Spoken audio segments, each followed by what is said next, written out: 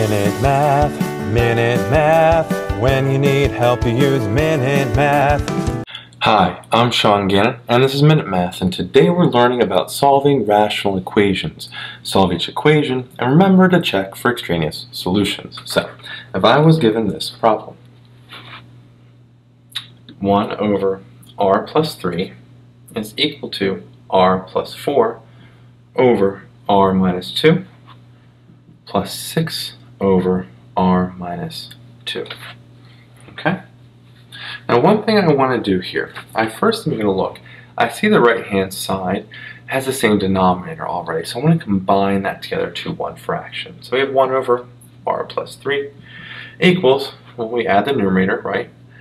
R plus 4 plus 6 is just r plus 10, right?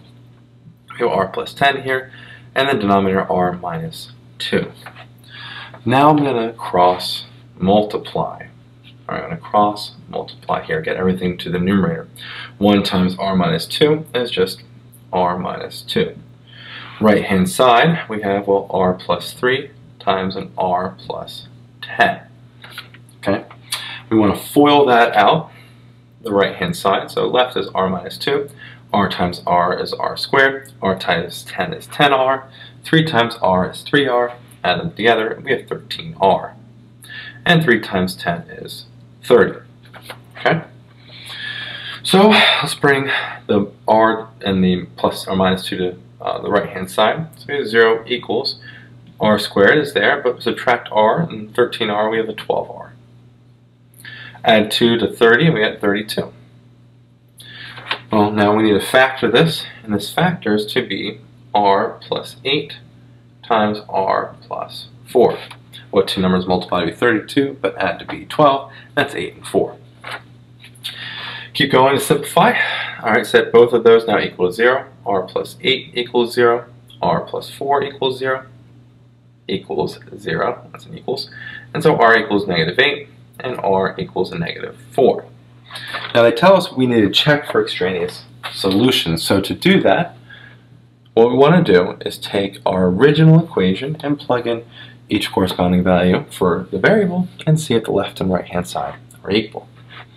So let's do negative 8 first. Negative 8 plus 3 equals a negative 8 plus 4 over negative 8 minus 2 plus 6 over negative 8 minus 2. Alright, I like to just kind of do it all on my calculator here so I don't make a mistake, but that's not always foolproof.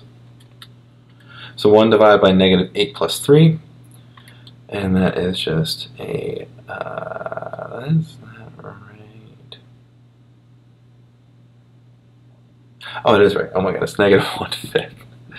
Whoopsie there. Alright, negative 8 plus 4 divided by negative 8 minus 2. And this fraction here is a, no, I didn't write that, but good. It's good. I caught it. Negative 8 plus 4 divided by negative 8 minus 2. That's what I did. I put a 9 instead of a parenthesis. And that fraction is just a 2/5. Looking good so far. 6 divided by, I should put division in there, divided by negative 8 minus 2. And that fraction is a negative 3/5. Well, 2/5 plus a negative 3/5 is a negative 1/5. Left and right hand side are equal, and so we know that negative 8 is a solution. But there's two numbers, we got to check the other one. Same idea, put negative 4 in for r. 1 over negative 4 plus 3 equals negative 4 plus 4 over negative, I almost put 8 in, be careful, negative 4, that's a negative 4 minus 2 plus 6 over negative 4 minus 2. Okay? Well, first things, 1 over negative 4 plus 3 is a negative 1, so we have a negative 1 over 1 here. Equals minus 4 plus 4 is 0. It doesn't really matter where the denominator is, right? It's going to be 0, but minus 4 minus 2 is a minus 6. Okay? Keep going. Minus 4 minus 2 is a minus 6, so it's 6 over minus 6. Well, it's a 0, cancel it out. 6 over negative 6 is a negative 1. And negative 1 over 1 is negative 1. Left and right hand side are equal, so our two values for r are negative 4 and negative 8. They both are true. Minute Math, when you need help you use Minute Math. Minute Math, when you need help you use Minute Math. MinuteMathTutor.com